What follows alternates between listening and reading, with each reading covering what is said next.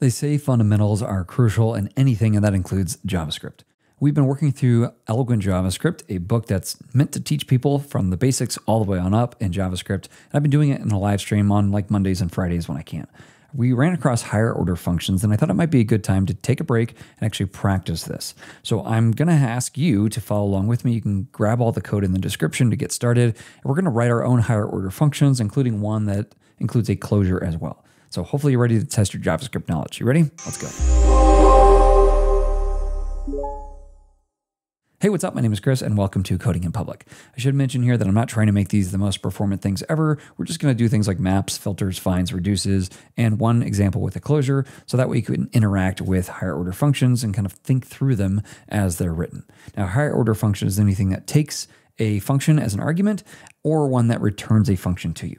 So these allow you to do more advanced things, and that's what we're going to do first. Okay, so everything is based off this peeps array. Here you'll notice we've got some different things, like some of them don't have ages or they have different favorite numbers, that kind of stuff. What we want to do first of all is write our own filter method. Now, again, I'm not going to make these like the most comprehensive ever. The idea is not to duplicate the filter method, but just to write something that would filter something out on most normal conditions. So for instance, we could say like, I don't know, give me everybody with an age. So let's do this live together. I'm going to come down here. We'll say function myFilter. We're going to take in a few things. We'll take in an array, and then we'll take in a filter function, right? So filter function, we can name this whatever we want, but this is what makes it a higher order function because we're taking in a function as an argument. All right, so we need, first of all, to have some kind of internal state. So let's say let my array or new array, how about that? Array like this, we're going to initialize it just as an empty array. Then we'll loop over each item in our array, and let's use like a for of loop for that. So we'll say const item of array. For each of these items, I simply want to filter if they meet my condition.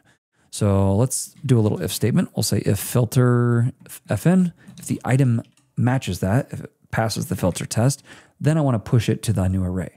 So we could say new array like this dot push, and we're going to push in the item. Now, in the end, we actually need to return something from this function. Otherwise, it's just going to always return undefined. So down below here, we need to return the new array. So once it's done doing all that looping, it should return to us an array of only things that match whatever this filter is that we've passed it. And this is what filter does behind the scenes. Now, there are a couple other things it can take as well, like an array and other items, but right now I'm going to leave all that alone and just kind of stay focused on the most basic. So we'll say const, let's just say like with ages maybe. And we're going to take in anybody with an age. Yeah, I think that should work. Okay, so we're going to take the myFilter method, or it's a function, it's not a method, so we have to call it like this, and pass in the array. This would be peeps, I think this is what we called it. And then we have to pass in some kind of function that will then filter the array. So we're going to take each person, we'll just call them p. We'll say p.age, if they exist, then you should give me back just those, and let's see if it works. So let's see if I say node index.js, there we go. That should just be those with ages, I think so. So just the middle one is excluded. Okay, so that's all we're doing is kind of re-implementing these ourselves, but hopefully that makes sense, kind of how we got there, what we were doing. And there are probably more performant ways to do this. There's more ways that cover everything within like a normal filter method, like an index and an array that you actually get back as well. So all that would be here as well, but for now, let's just keep going, okay? So write our own custom map method. So here, this is like a little factory that does something to every single item in the array. So we're going to loop over stuff, but we just want to simply return like a finalized array with every item having been processed by our function that we passed in. So I'll say function my map, and this will be similar. We're going to take it in an array and like a mapper function, and then we're just going to loop directly here. Actually, no, we need an array first. So we'll say let new array. And again, we'll just initialize this to nothing and take for const item of array. And here what we want to do is every single one passes through the mapper function. So we should say mapper fn item like this. So each item will be pushed in. So that means we need to take our new array dot push like this. I think that works. And then we're simply going to return the new array. All right, I think I did that correctly. We take an array, mapper function, we initialize, then we loop over and just push every item in. Okay, that should work. Let's come down here and let's like, let's capitalize the names maybe. So we'll say const with cap names, and we'll say equals my map. we're going to pass in the peeps, and then we need our function we pass in. So this is for each peep. We just simply want to take in the p.name. We're going to uppercase like that. I think that should work. All right, now is the test. Let's try it. Yep. Okay, so we get them all back. Cool. So we're just passing in again this function that our custom higher order function will loop over each item and do something to each of those items in the array. That's what a map does. Okay, so this one gets a little bit more complex. We've got a reduce method, which is kind of hairy. And you can see that we can have a higher order function that returns a single value from a peeps array. So we can't use the reduce method, but that's kind of basically what we're doing. So let's call this myReduce function.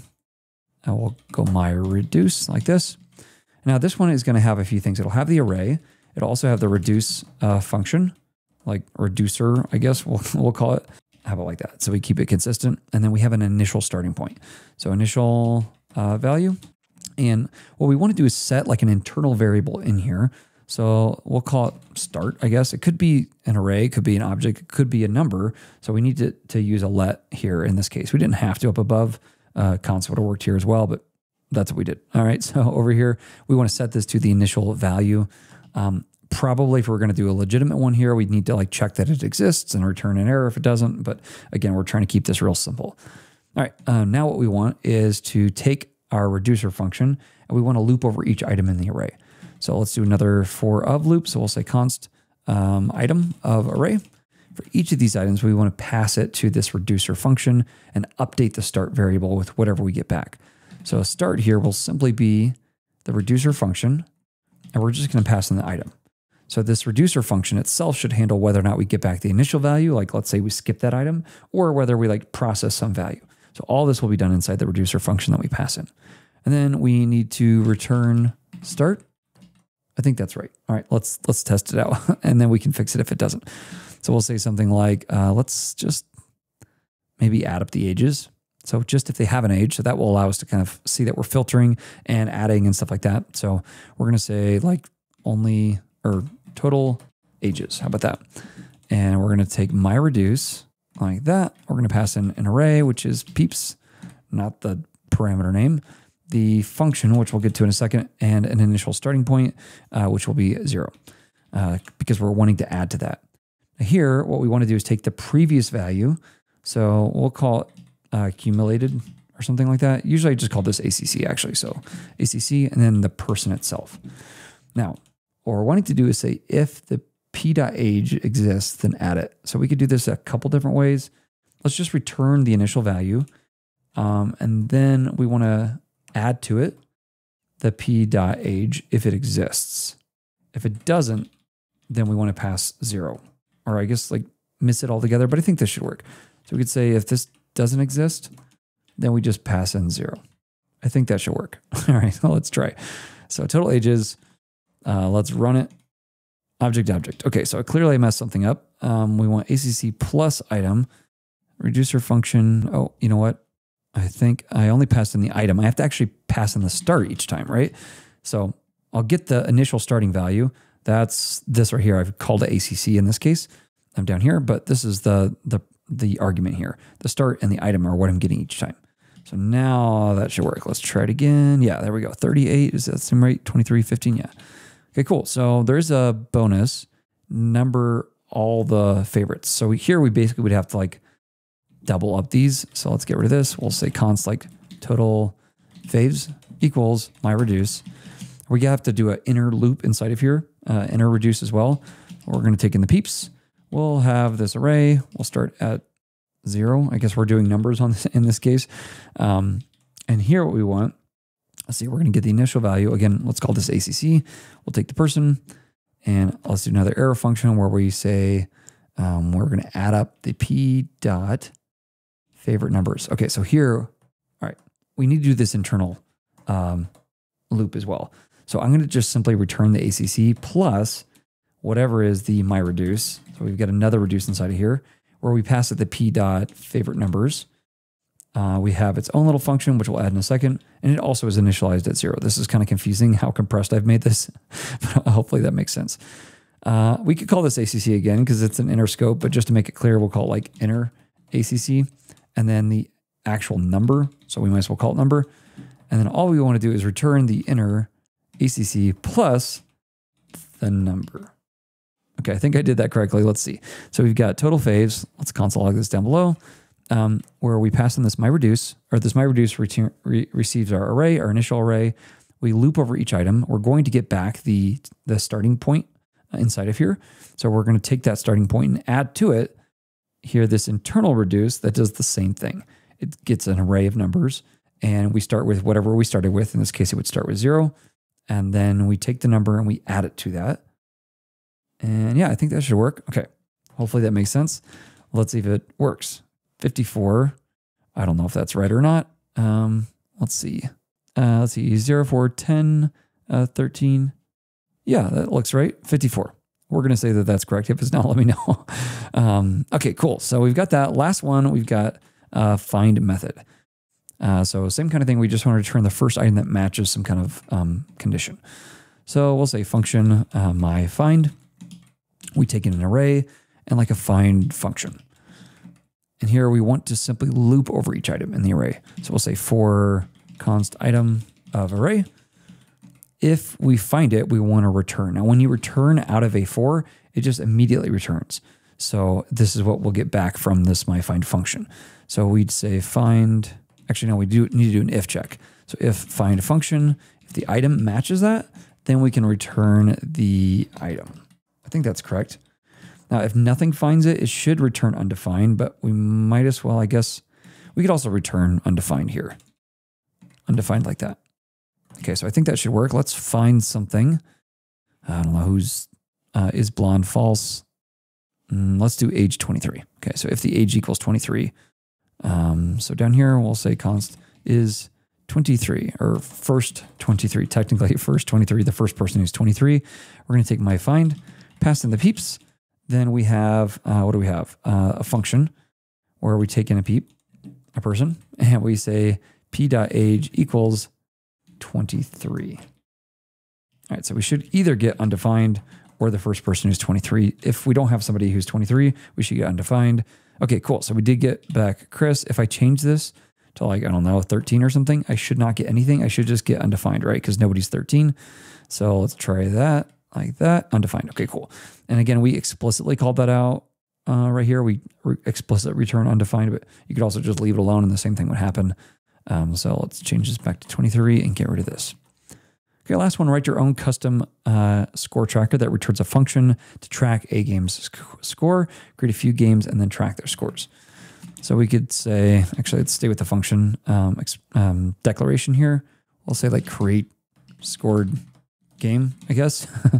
Here, we need to track some kind of internal state. And the first time we create this, we want to be able to, I guess we don't really need to pass in anything. I was going to say we want to pass in like an initial value, but I don't think we need to.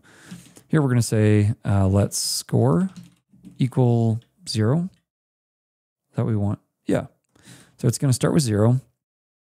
Now what we want is to write a function, and this is what we're going to return. So this is another idea, like another type of higher order function. I don't know if that's how you'd say it. Higher order functions can receive other functions or return other functions. So in this case, we're returning another function. Here, we don't have to name this anything, so let's just keep it like this. But we want to have like a possible change. So changed or like new score, or yeah, how about just like changed score? And if it doesn't exist, if we don't pass in anything, we'll just start it at 0. So changing it, like calling it without passing a number in, we'll just say like, give me the number back. All right, so not very helpful. Here, we're going to take, let's see, the score. We're going to say score plus equals change score. Okay, so we should get back this function that then has access to this, and we have to return the score. Yeah, so we need to return the score now. That way we actually get something back from our function, and this is what makes it a closure, because we've closed over this, which means now we have access to this internal scope outside of it.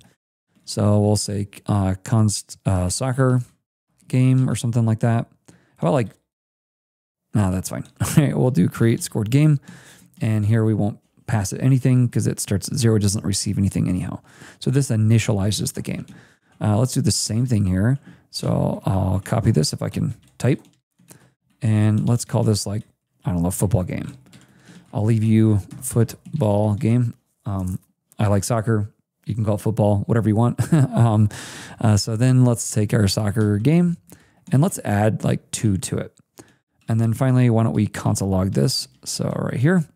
Okay, I don't know what happened. Somehow I locked my Mac, so it killed the recording. But now I'm back, back where we're at. Let's go ahead and console log the soccer game.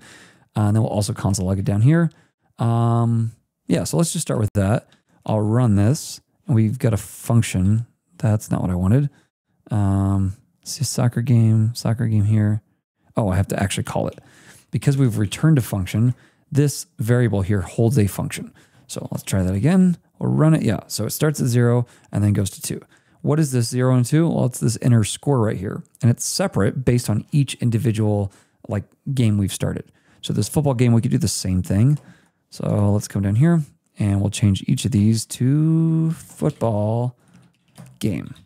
And let's change this to like 3 and I don't know, let's duplicate this again. We'll call this 5, I don't know.